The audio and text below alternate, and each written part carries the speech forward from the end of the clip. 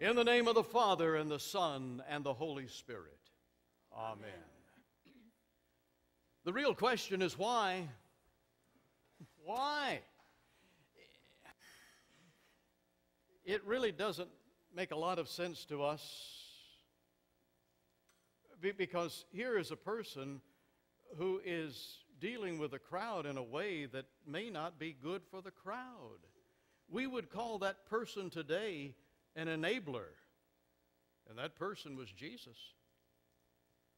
That person was Jesus in dealing with that crowd, because didn't he know, I'm sure he did, that that same crowd would be trying to follow him everywhere he went, that that same crowd that he fed would be coming back for more and more and more. And where do you stop? Why did he do it? You see, this group of people were totally irresponsible. Maybe it was time to teach them a lesson. Can you imagine 5,000 people? And it wasn't 5,000 people, you know. It was more like 15,000 people or more, because the writer only counted the head of the household. When he counted, he said 5,000 plus women and children. And I want you to think this through. Whether you blame the man or the woman, there were children there. The Scripture says 5,000 besides the women and the children, and so there were families there. Now blame either the man or the woman, I don't care, but you don't take a bunch of kids out on a long trip like that and take no provisions. They were far away from home and they had no food. Basically, none of them had any food except maybe this little boy who had his picnic lunch. Can you believe that? Shouldn't they have been taught a lesson? Shouldn't they be saying, you don't do this kind of thing? Isn't it maybe possible, if Jesus fed them there, that they would take that kind of chance again? And was this good for them to do, for the children anyway? Totally irresponsible people who maybe should be taught a lesson. Why didn't he teach them a lesson? Because of grace. Because of unmerited favor. Because God loved them as irresponsible as they were. You know, when Jesus would see the crowds, he would say, I must minister. They are like sheep without a shepherd. Now, I may offend you because you may like sheep, but let me tell you, sheep are some of the dumbest creatures on this earth. And so when you say, they are like a sheep without a shepherd, that meant they were dodo birds. And they had to be dodo birds to come that. We didn't bring any food.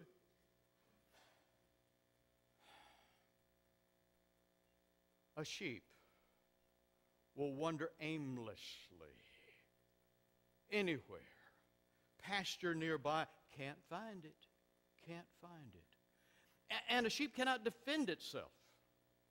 A sheep cannot defend because the teeth that it has are for grinding, not for biting. And so they can't defend themselves. And there is nothing in their hooves that can ward off anyone. And have you ever seen a sheep move? They don't move very fast. They can't get away. But the worst thing about it is sheep follow other sheep. And you let one sheep get lost, the whole bunch are going to get lost. And in something like a blizzard, there is evidence that complete herds of sheep have gone over the cliff because one sheep went over the cliff. Bing, bing, bing, bing, bing. They were like sheep without a shepherd, he said. And so he ministered to them. Even though they were irresponsible people, Now, I know last time you heard in the sermon there was another possibility that maybe these were not irresponsible people. Maybe they had all brought their food and some people didn't. But a lot did. And so the ones that did bring their food shared it with those who didn't. That is so absurd. Because think about this for a minute. You're clever enough to bring your food with you. But now these three jokers didn't.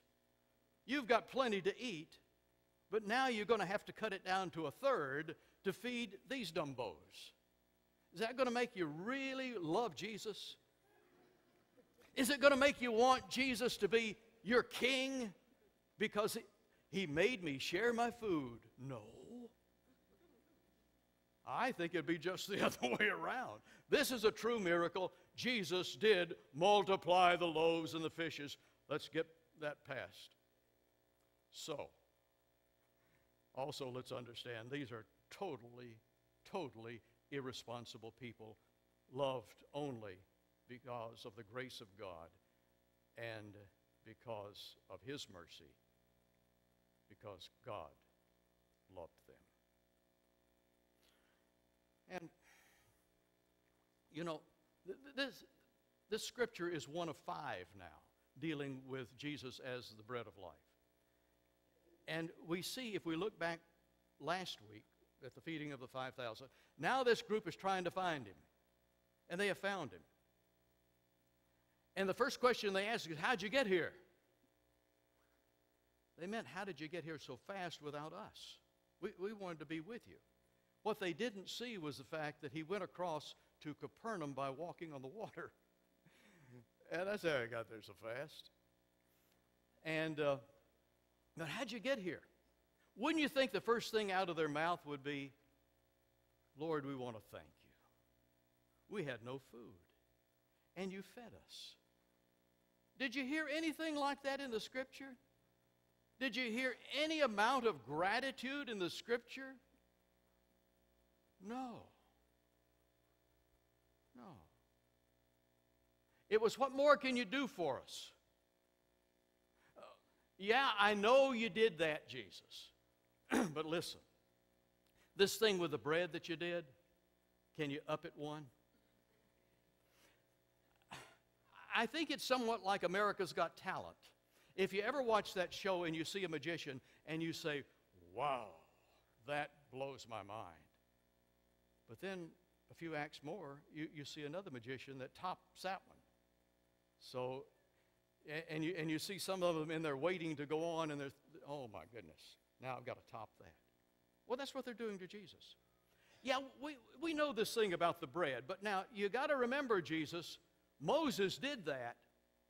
That's already been done, Jesus. Moses did it. Kind of up it a little bit. What can you do that's a little bit better than that? Instead of being grateful for the fact that they had food that time that Jesus fed the crowd, they're now saying, yeah, but we want more. Reminds me of the mother that came in. Her son had opened up his birthday present, and he was playing with his dartboard. And he was pretty good. He had thrown all of the darts, and most of them went to the bullseye. But all of them went onto the dartboard, except for one. And it was there in the floor. And the mother came in and saw her son playing, enjoying himself. Boy, did he feel good about what he had done. He'd got them all but one, most of them in the bullseye. And she came in and she looked and she said, you missed that one, didn't you, son? Yeah. Let's see what more you can do. They were ungrateful. They were irresponsible and they were ungrateful. And why in the world would Jesus have a thing to do with someone like that? Because of grace. because of unmerited favor, because God loved them. You see, they wanted Jesus for their own purposes. You notice they say, "Give us this bread." That earlier had been talking about working, but now he's talking about giving them something, and it's not what they have to do to get it. Now, if they understood that it was spiritual food he was talking about, that might be okay. But they didn't understand that. They understood it was material blessings that would create a spiritual presence. Wow. Have we been there? Jesus in my back pocket. It's really convenient to be a Christian. Oh, Jesus, I think my bank account is overdrawn. But I know, God, you can do anything. And you can stop some of those checks from coming in. Thank you, Jesus. Put you back in my back pocket. Thank you. I need you later on. Oh, yes, Lord. I see there's not an open parking place, but Lord, I'm going to circle around one more time, Jesus, and you open it up for me. Thank you, Jesus. Put you back in my back pocket.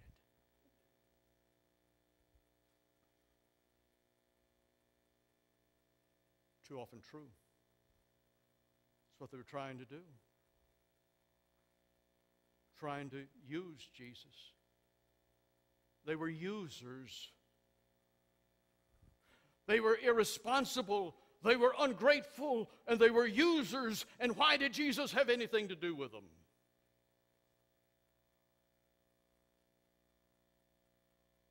Because of grace. Because of unmerited favor. Because God loved them.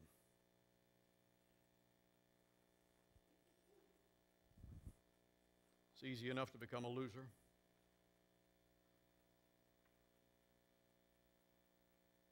We become so when we try to be a user.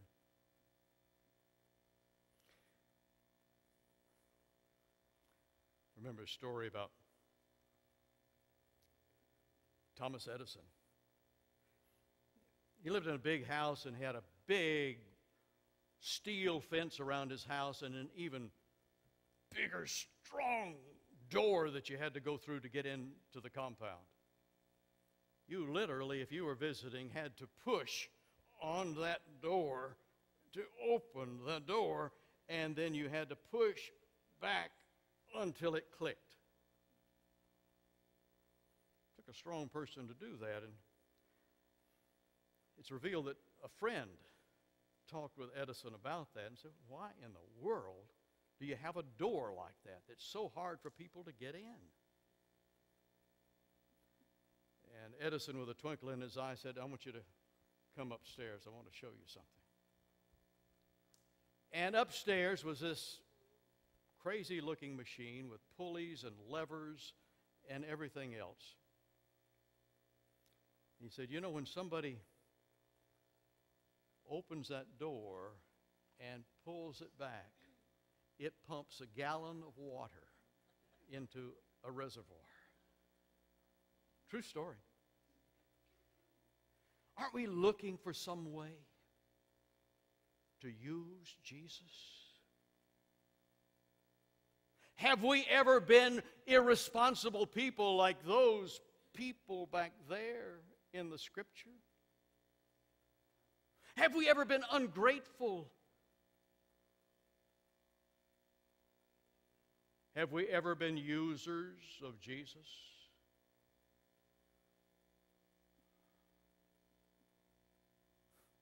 Ever wonder why? That being the case, God has anything to do with us at all? Well, the answer is because of grace. Because of unmerited favor. because God loves us.